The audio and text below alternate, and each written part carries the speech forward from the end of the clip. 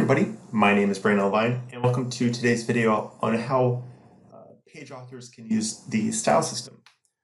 So for those who are not as familiar with the style system, the system allows, let's say, a template author to define predefined CSS classes and the overall policy of the page, so that when a content author, that's going to be our use case for today, is editing a component on the page, they're able to modify the visual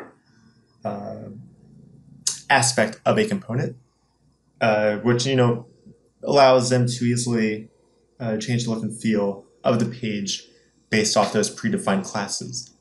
So I've implemented the title or the style system on the title component.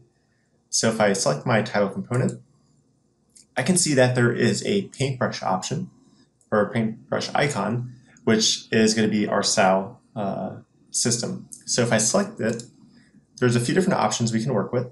One of these styles we defined already is an underline. So if we want to add an underline to this title component, we can just select it, and then it's going to appear automatically, indicated by that yellow line is going to be our underline for this component.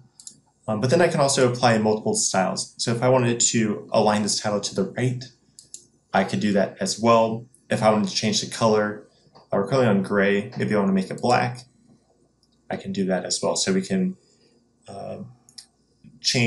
add things like underlines, probably italicize if you wanted to, give our authors a few different color options to work with for the titles as well. So hopefully that provides a really simple overview of what the style system looks like from a page author perspective. And that's going to wrap today's video.